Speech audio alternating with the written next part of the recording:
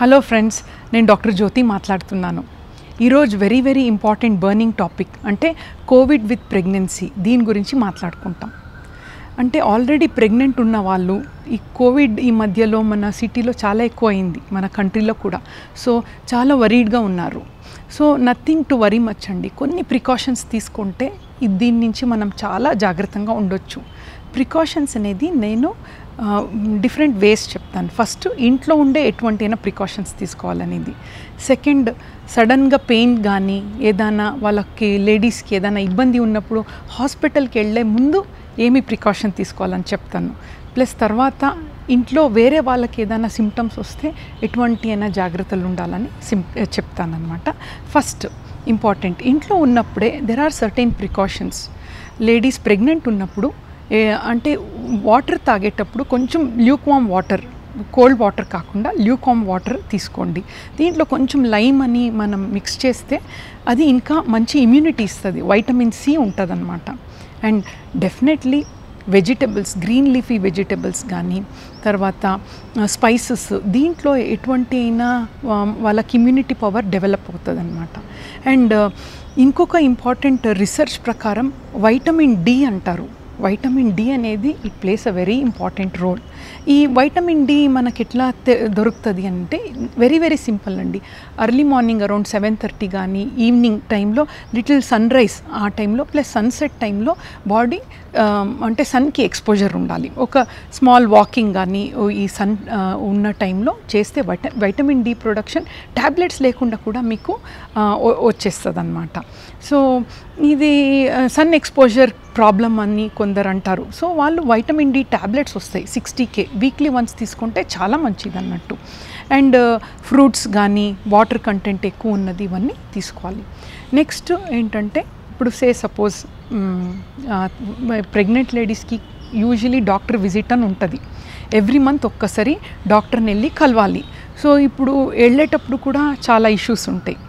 So వాళ్ళు ఏం చేయాలంటే పబ్లిక్ ట్రాన్స్పోర్ట్ అవాయిడ్ చేయాలండి. ఎందుకంటే ప్రెగ్నెన్సీలో కొంచెం ఇమ్యూనిటీ తక్కువ ఉంటుంది.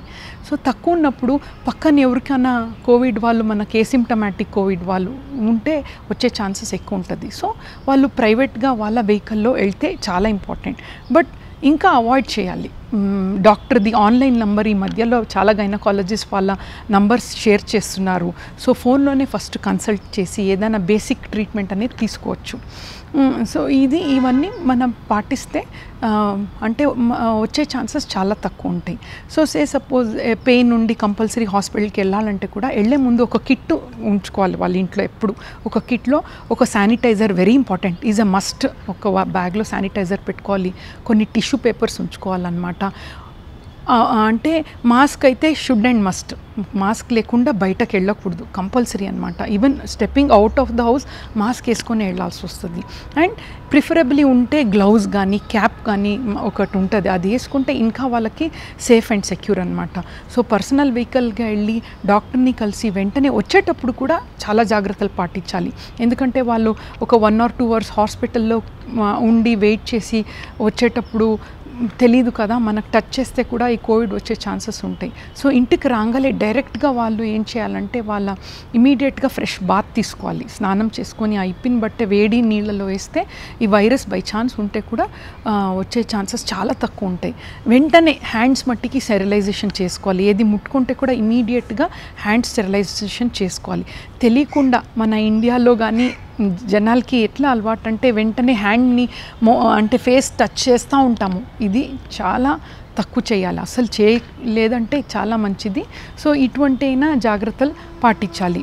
అండ్ నెక్స్ట్, ఇంట్లో ఎవరికైనా కొంచెం ఫీవర్ కానీ ఏదైనా సిమ్టమ్స్, కొన్ని సోర్ థ్రోట్, బాడీ పెయిన్స్ వస్తే కంపల్సరీ క్వారంటైన్ చేసుకోవాల్సిందే. ప్లస్ టెస్ట్ చేసుకోవాలి. సో ఎంత జాగ్రత్తగా ఉంటే ఈ వైరస్ నుంచి మనము ఈజీగా ప్రికాషన్ పాటించాలి. And suppose worst Covid virus వస్తే కూడా భయపడాల్సింది ఏమీ అవసరం లేదు. ఎందుకంటే మన కంట్రీలో గ్రేస్ ఆఫ్ గాడ్ మార్టాలిటీ అంటే చాలామందికి ఇబ్బంది ప్రాబ్లం అయ్యేలో ఓన్లీ 2 to 3% అంతే. 98% ఇది వస్తే కూడా సేఫ్గా దీని నుంచి బయటకు వస్తారన్నట్టు. సో యాంగ్జైటీ తగ్గించుకోవాలి, మెడిటేషన్, ఎక్సర్సైజ్ ఇవన్నీ పాటించాలండి. Thank you so much.